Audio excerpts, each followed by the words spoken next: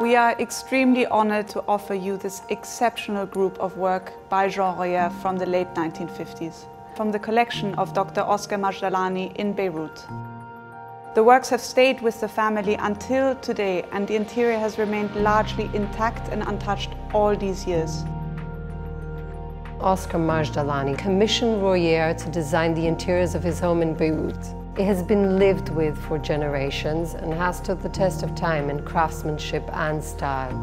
It showcases all the aspects which make the work of Royère appealing and seductive now and then. The rigor, the elegance, humor, the sculptural shapes, the childlike eye, and the simple yet luxurious expression of ornament. He worked on this commission between 1955 and 1958. Royère was given full freedom on the project. The shape of the Flaque table, French for puddle, illustrates the influence of biomorphism introduced by artists such as Hans Arp and Alexander Calder, and situates Royère's design within a larger international discourse. Only 3 examples of this model sofa are known to exist, which make the sofa extremely rare and desirable.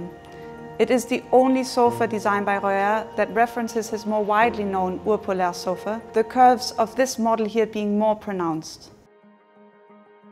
It was in Beirut that Royère decided to open an office with the Lebanese architect Nadim Majdalani as his collaborator in 1947.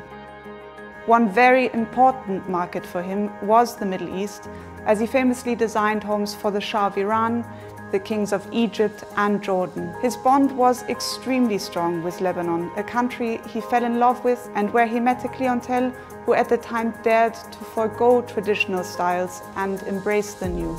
Jean Royère and Nadim Majdalani's collaboration was so successful that its impact was felt not only in the region but in France, where their projects were featured widely in French publications. In all these years, the family had not changed a thing about the interior, considering it timeless. The collection allows us a very rare glimpse into the whimsical and fantastical world of Royère.